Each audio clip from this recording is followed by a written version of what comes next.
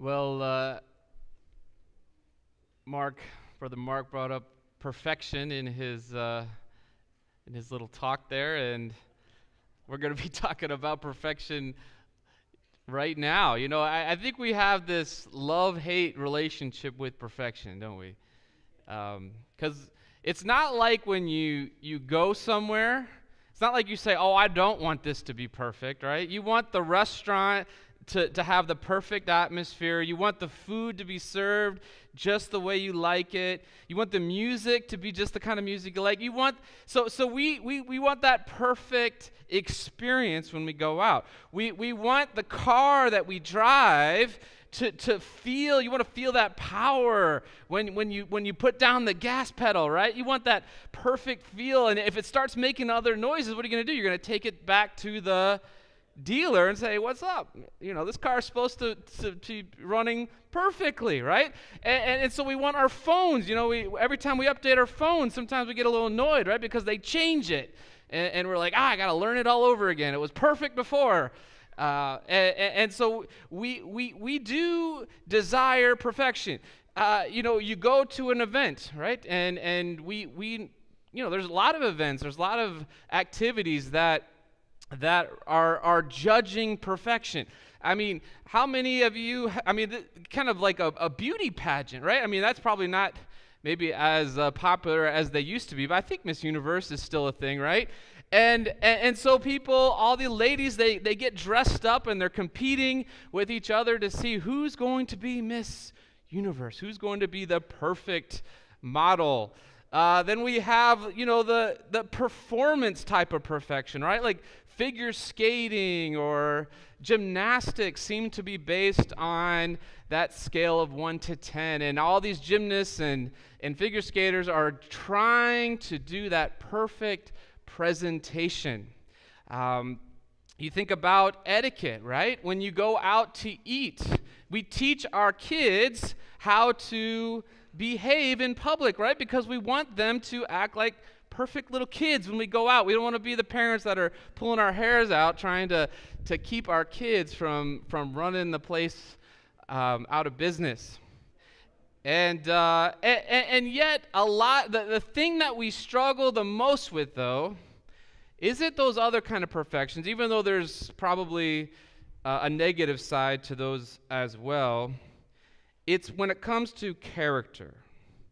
That's what we start saying, wait a minute, I like everything else perfect, but don't expect me to be perfect, right? And so this has caused a lot of problems in the church, let's be honest. The idea that we must be perfect before Jesus comes has led many people to give up the race before they cross the finish line. They start looking at themselves after a while. I've been in the church for a few years. I don't think I'm any more perfect than I was before. I must be doing something wrong. I must not be good enough.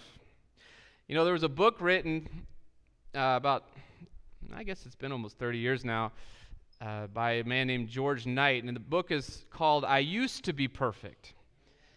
Maybe some of you have read it. It's worth your time. It's a short book, and it's kind of a testimony about how when he came into the church, he tried to do everything right, tried to do everything perfect, and eventually he got so discouraged that he totally left the church, left the ministry. He was a pastor, and just gave up on all of it because he said, if I can't be perfect, then I'm just not good enough. I'm not even going to try. So that story has been repeated by many others, right? So the truth is, when it comes to perfection in the church, when it comes to character perfection, when we focus on the outward, it can become toxic, right? Because what it comes down to then is it becomes a show, right? It becomes a show. Just like we just mentioned, right? A beauty pageant is a what? It's a show. A figure skater competition is a show. When we go out to eat and we're trying to look our best, it's a show, right? It's not how we eat at home, right? We eat we eat all over the place. When we're out and we're people, we're going to eat all this perfect, right? We're going to put on a show, And so that's essentially what happens when we have the wrong perception of perfection. It becomes a show, and it becomes misery to those who have to live that show every single day. And so, am I saying perfection is impossible? Well, no.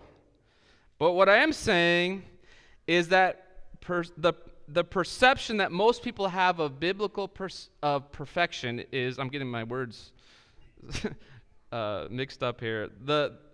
The perception that most people have of biblical perfection leads to two things. It leads to either competing with each other or resigning because we just can't keep up. So how do we tackle this problem of Christian perfection without losing hope in the process? We're going to be covering that in our last presentation in this series, Raising the Bar, with a sermon entitled The Perfection Misconception. Let's pray. Heavenly Father, Lord, we thank you so much for the opportunity today to spend some time studying the Bible again. Lord, we don't want to be in a competition. Lord, we don't want to put on a show. Lord, we want to experience the reality of what your word says to us, Lord. So I pray that today we will get a better understanding of this topic of perfection, and that it will give us hope as we move forward to your soon coming. This is our prayer in Jesus' name. Amen. Amen. So, as you know, this whole series has been Jesus rebuking kind of this attitude of perfection, right? Perfection was the culture of the Pharisees, right? They wanted to do everything perfect. I mean, there was a saying, if all the Jews could just keep the Sabbath perfectly for one day, then the Messiah would come. So there's all these ideas that it's about performance. And so they were very rigid when it came to specifically their performance when it came to cleanliness, right? When it came to ritual cleanliness. And so they would practice all these things to be outwardly pure and holy and look good. And Jesus, all throughout his ministry, was trying to get to the heart of the matter and saying, look, this outward show isn't doing anyone any good. And so the Sermon on the Mount is his rebuke of perfection as a means of salvation, okay? And so, because everything they thought they were doing well, he raises the bar so high that none of them can think, oh, I can do this on my own. I'm good enough. And I can just try harder, and that Jesus is like, stop this. This is nonsense. The only way that you are going to be saved is if you reach way up here and all of you are down here. So then what are you going to do about it? And of course, the purpose is not to discourage. The purpose of the Sermon on the Mount is to point people to their need, that they can't do it, and that they need to depend on God. And so we've been going throughout this series. If you've missed it, this is part 8. They're all up on our YouTube channel or our website, fortmyerschurch.com. I encourage you to check it out. But let's conclude this series by looking at another difficult passage in Matthew chapter 5, starting in verse 43. And Jesus says, "You have heard that it was said, 'You shall love your neighbor and hate your enemy.' But I say to you, love your enemies. Bless those who curse you. Do good to those who hate you. And pray for those who spitefully use you and persecute you, that you may be sons of your Father in heaven. For he makes his sun rise on the evil and on the good, and sends rain on the just and the unjust. For if you love those who love you, what reward have you? Do not even the tax collectors do the same? And if you greet your brethren only, what do you do more than the others? Do not even the tax collectors do so? Therefore, you shall be perfect, just as your heavenly Father is perfect." Oof. So that's another one of those hard sayings of Jesus, right? You have heard it said, shall love your brother and hate your enemy. And so again, he's challenging us. I mean, how many of us are actively praying for the people that we despise? or for the people that despise us, right? I guess that's a better way. You can't pray for someone that you hate, right? You literally can't do that. And so Jesus here is raising the bar again. He says, look, you think you're that good, but you're only good to the people who are good to you. You only greet the people who greet you. So what good does that actually make you then, right? You know, we think we're friendly. Why? Because somebody waved at us and we waved back. But what happened to the guy that cut you off, right? What did you do to him or her? Did you wave with a different finger in your hand? You know, where is our heart, right? And that's what Jesus is getting to the point here. He is showing us what perfection actually looks like, right? And so from this passage, we can see that perfection is not about focusing on ourselves, because that's going to automatically lead to performance, right? And comparing ourselves with others. And the moment I am focused on my own performance, then I start focusing on everybody else's.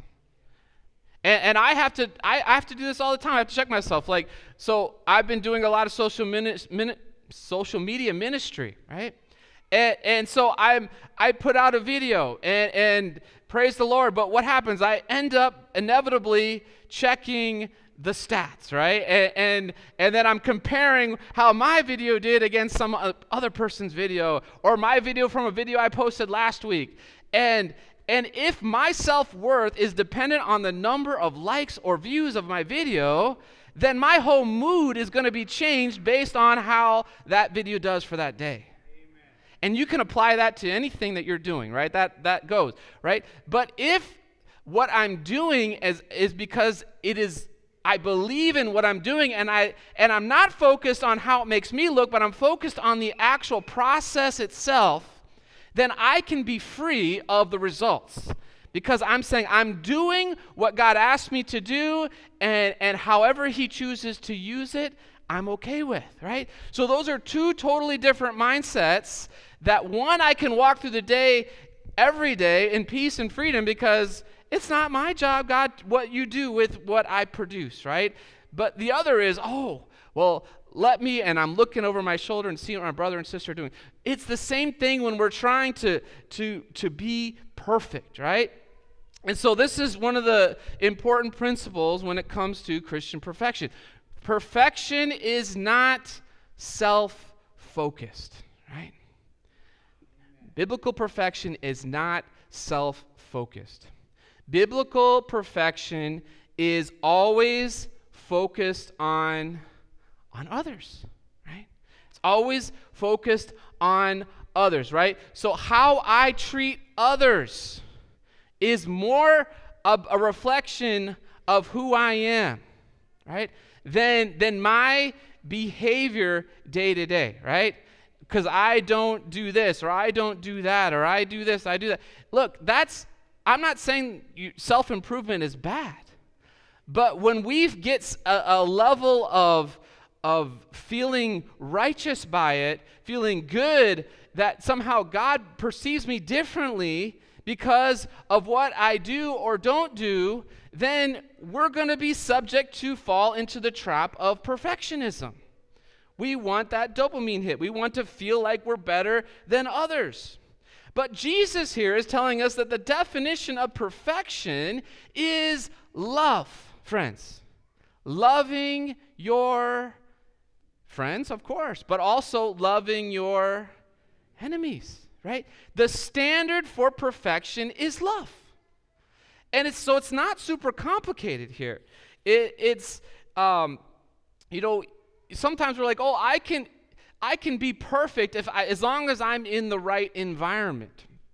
Well, then who's in control? You're trying to control your environment, trying to control the people that you're around. And of course, if you do that, then you can sustain a certain behavioral standard that may look holy and righteous on the outside.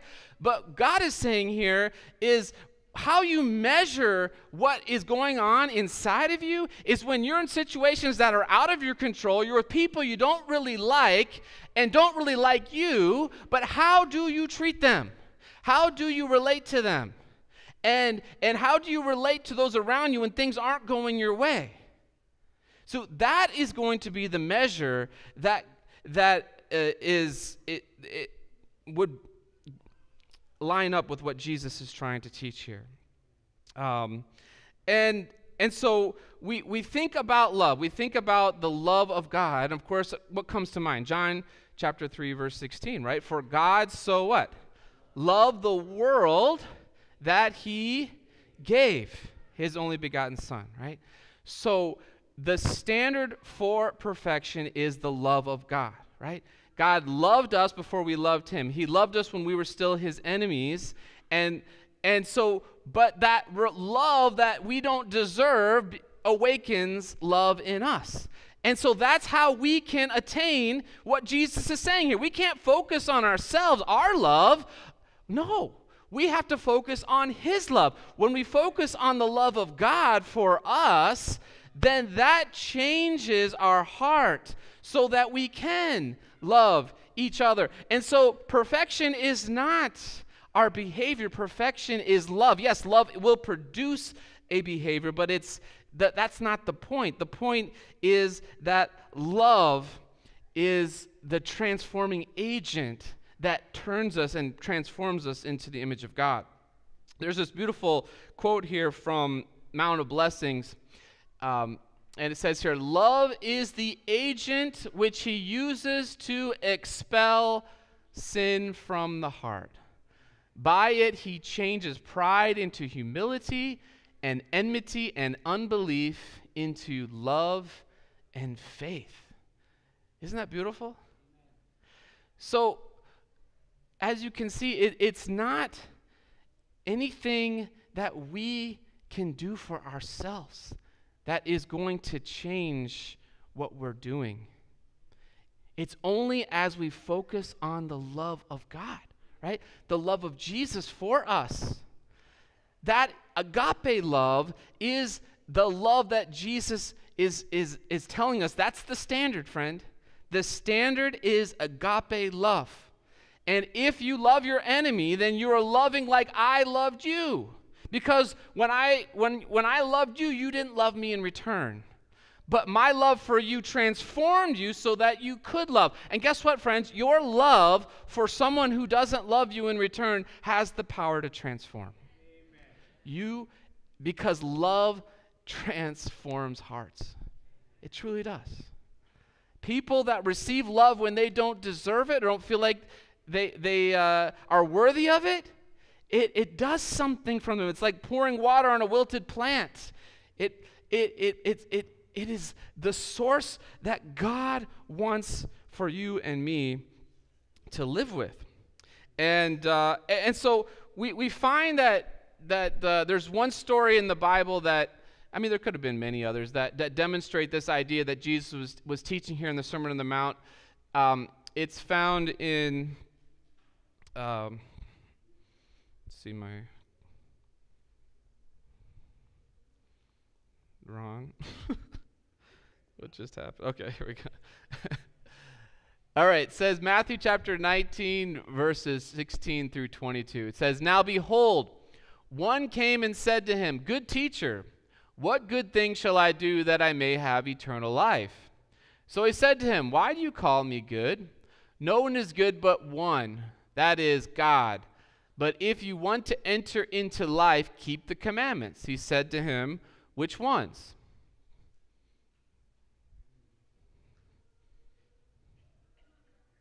All right, I guess I have to use my finger. Jesus said to him, "You shall not murder, you shall not commit adultery, you shall not steal, you shall not bear false witness. Honor your father and your mother, and you shall love your neighbor as yourself." The young man said to him, "All these things I have kept from my youth. What still do I lack?" And then Jesus said, "If you want to be" what, friends? There it is, right? If you want to be perfect, go, sell what you have and give to the poor, and you will have treasure in heaven, and come follow me. But when the young man heard that saying, he went away sorrowful, for he had great possessions. Wow. So this story has been interpreted in a lot of different ways, and I'm sure there are different angles that you could take with this story. But what I'd like to present is that the rich young ruler had a perception about himself that he was perfect, right? Or at least that was the image that he was trying to present to the world. And a lot of people probably thought he was, right? Because he had everything going for him. He was rich, which automatically meant that people would have considered him blessed by God. He was young, right? So he had his whole life in front of him, and he was a ruler. So he had a position of power. So he had all those things, and based on how he answered Jesus' questions, he believed he was what? He thought he was righteous. He thought he was good. But yet, something wasn't right in him, or else he wouldn't have asked Jesus the question to begin with, right? So somehow deep in his heart, he knew that even though outwardly everybody else thought he was a great person, outwardly everybody thought that he had it all figured out, and so many people not only admired him but wanted to be him, right? And yet something was missing in his heart because he wasn't perfect, right? And he deep down knew that he wasn't perfect. And so Jesus is trying to help him understand what he was truly missing, right? And so when Jesus said, "Go and sell all you have and give to the poor and come follow me," what is he getting at here? He's getting at the heart of what he was depending on. He was depending on these outward things to make him look good in front of everybody else. And so his whole self-perception was based on these gifts, these talents that he'd been given, these blessings. And Jesus says, no, you can't base your perfection just because you're more talented than somebody else, because you're more beautiful or handsome than someone else, because you're smarter at math. You know, all the gifts that God's given us, we kind of hold on to those things, and we're proud of those things. And God says, yes, I've gifted you in those areas, but those things don't make you perfect, right? Those things don't make you more valuable than others who may not have the gifts that you have, right? So don't hold on to those things as a badge of honor. When you're standing before me, I can see through. I know what is going on in your heart and how you treat others. How you treat others, especially those who are different than you, especially those that you perceive as your enemy. That is the true test. That's the true test of what's going on in here. And when Jesus pulled away all of the outward show and got to the heart with the rich young ruler, and he realized what it took to truly be perfect, which was to give up self and to depend wholly on God for salvation, and not his own works, he went away sorrowful. He walked away from salvation. He walked away from being a disciple. Jesus asked him to follow him. He didn't expect him to be perfect, but he knew by following him he would be, right? Because that was the whole point, that Jesus believed his disciples would do the things that he did. And he believes that about you and me. When we follow Jesus, we will be able to do the things that he did. Not because of us, but because his perfect life has been transferred into our imperfect life, right? He exchanges his perfection for our imperfection. That's the gospel, friends. He took our imperfection on the cross, he died for it, and he rose again to give us his perfection. And it's not just a imputed perfection that God writes, forgiven over the sins of your in heaven. That's important. But he really truly gives you love. He gives you love. That is the way that you know that you have received salvation. God implants love in your heart. And if you don't have love in your heart, you don't have Jesus in your heart. No matter what you believe, no matter how good you look on the outside.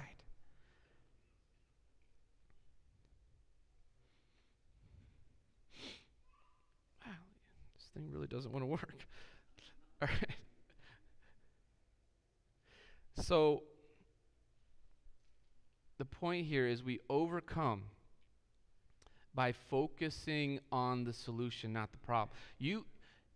And this is when it comes down to overcoming sin in your life, right? I mean, I've met people before that talk and they go through a list of all the sins they've overcome. Friend, don't ever do that. Don't ever list the sins that you've overcome in a way that makes it perceive that you are free of sin, right? Focus on the person that you have become in Christ, right? Like, focus on the way that God has changed your heart and what you do now that you didn't do before in terms of love, right? Yeah, maybe you don't drink and smoke anymore. Praise the Lord, and that's not a bad thing to say, but do you also love your children more? Do you love your wife more? Are you a better person at work?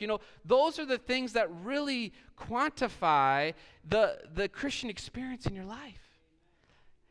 And so when we focus on Jesus then and not our sin, then the sin problem is taken care of on its own.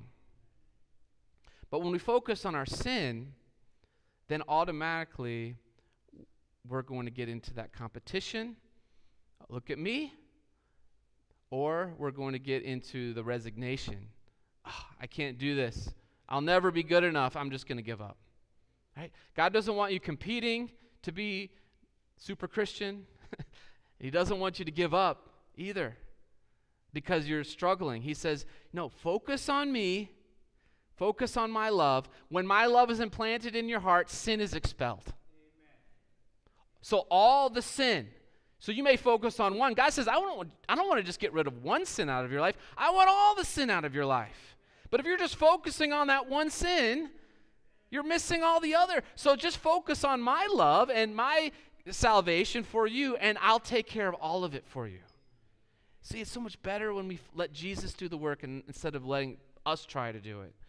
And so this is what the point that he was trying to make to Paul when he said, my grace is sufficient for you. My strength is made perfect in weakness. Therefore, most gladly, I would rather boast in my infirmities that the power of Christ may rest upon me, friends. So that's really what the communion service is all about today.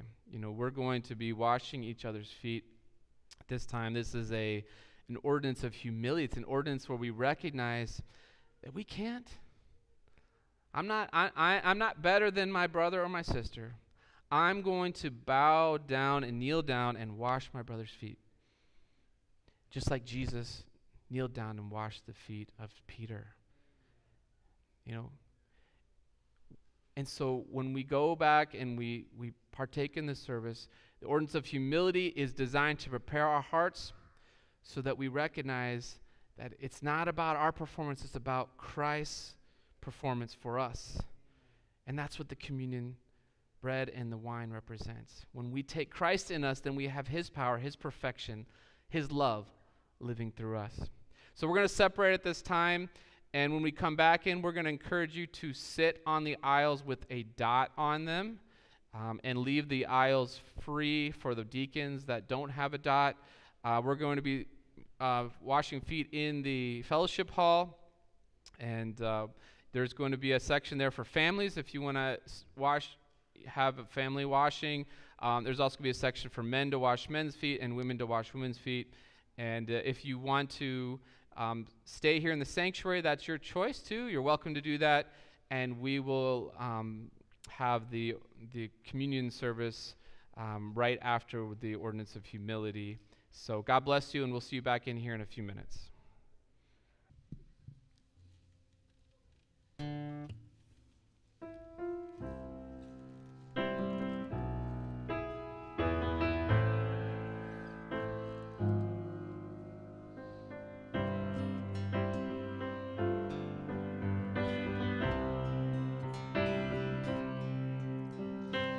Turn your eyes upon Jesus. Look full in His wonderful face, and the things of earth will grow strangely dim in the light of His glory and grace. O soul, are you weary and troubled? No light in the darkness you see.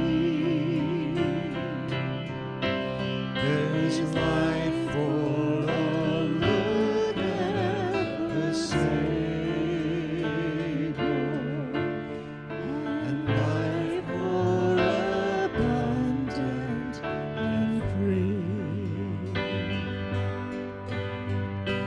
Turn your eyes upon Jesus. Look full in His wonderful face, and the things of earth will grow strangely dim in the light of His glory and grace. His word shall not fail you, He promised. Believe Him, and all will be well. Then go to a world that is dying. His perfect salvation